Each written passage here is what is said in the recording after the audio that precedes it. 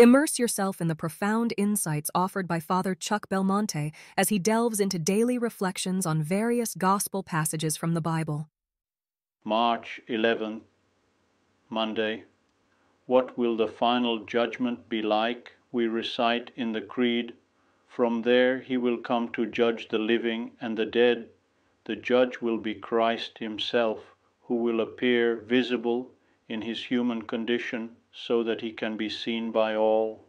All human beings without exception will be judged for all our works, good and bad, and also for our thoughts and words. The final judgment will reveal the last consequences of our actions and omissions. The truth of the relations of each person with God will be shown when we appear before Christ, who is the truth. In sacred scripture, the last judgment is seen against the backdrop of the love of God inviting us to penance. It reveals that Christ will come in all glory, surrounded by angels. He will summon all peoples and all men. He will reward each one for his deeds according to the measure of one's love. He will establish his definitive kingdom and hand it over to the Father. And he will be assisted by the apostles in this judgment.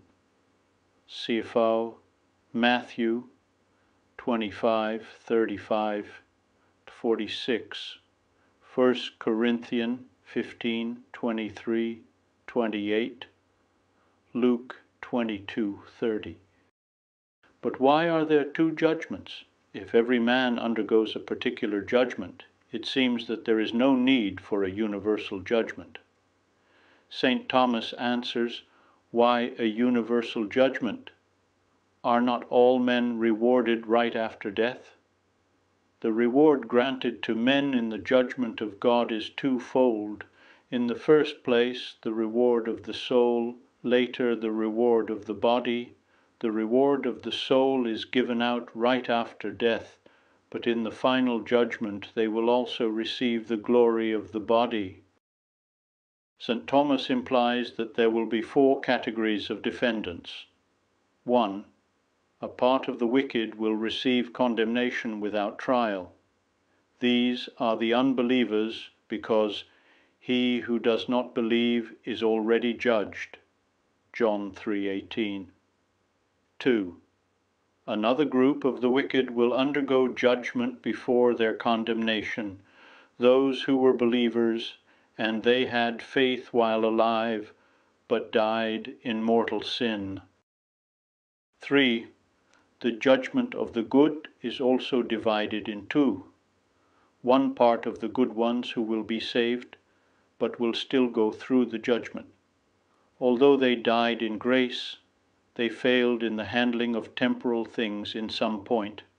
For this they will be judged, but they will be saved. 4.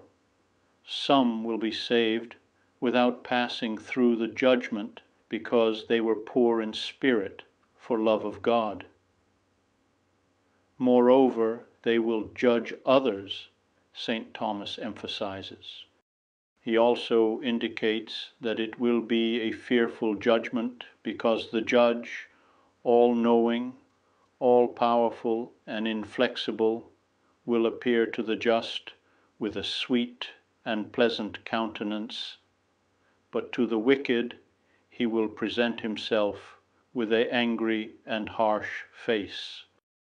I would be delighted to extend an invitation to you once again tomorrow for another insightful reflection on the Gospel by Father Belmonte.